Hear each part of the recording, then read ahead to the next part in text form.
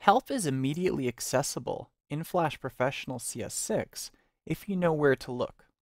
In this lesson, we'll see how to access a number of useful help features. So here I have Flash Professional open, and whether you have an actual project open or not, you'll still have access to this help menu.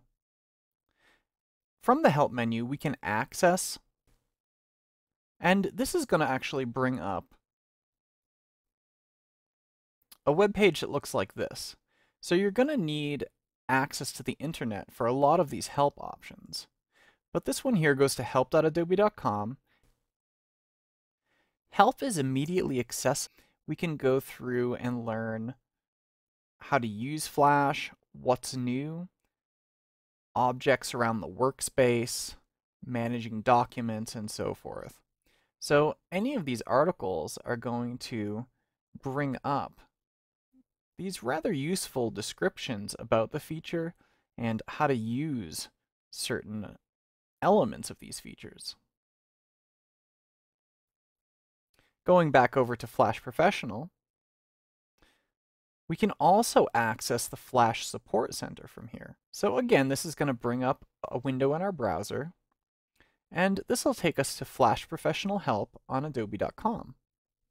So you can see here a lot of different top issues, things to get you running with Flash Professional, a number of different topics and references, and then some additional resources.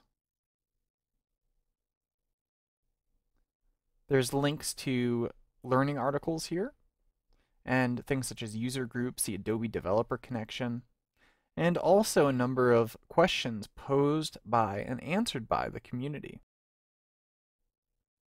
Again, within Flash Professional, the Help menu, we can also get access to the latest Flash player and also the Flash Exchange. So popping back over to our web browser, we can see that from the Flash Exchange link, we actually get taken to the Adobe Marketplace. So from here, we can choose specific products. So if we want Flash Professional, we can just click on that.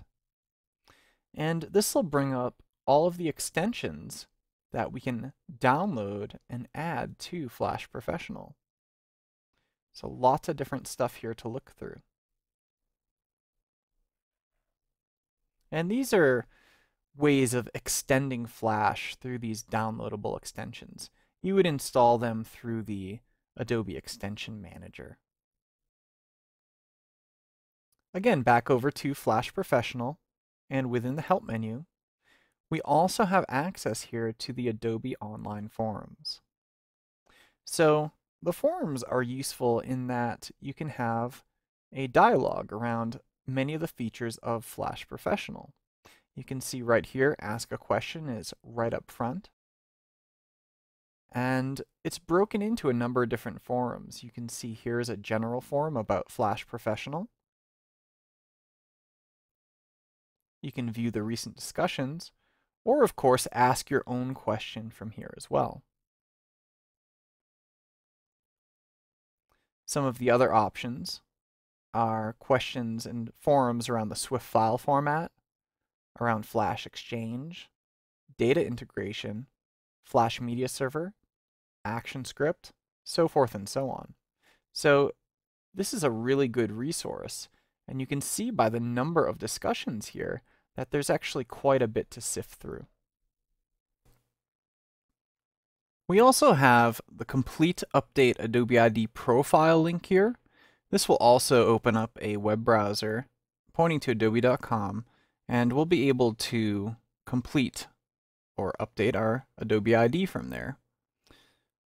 We can deactivate the product from here.